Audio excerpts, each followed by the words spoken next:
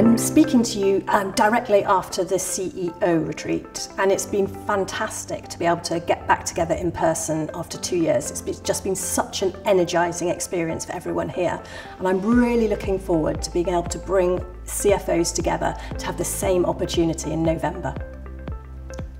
All of our research is telling us that CFOs are feeling more and more isolated.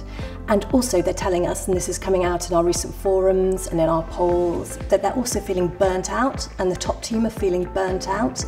And even though it might seem counterintuitive, it's even more important than ever now to actually take that time out of your schedule and to step back and come along to an event like this CFO retreat. We'll be talking about hybrid working, what will stick. CFOs are really uncertain about how the workforce and the way the workforce are coming together is going to change. So we'll be looking at that, debating, seeing how the best companies are doing that at the moment, what might happen in the future. We will be talking about reshaping your business for long-term success.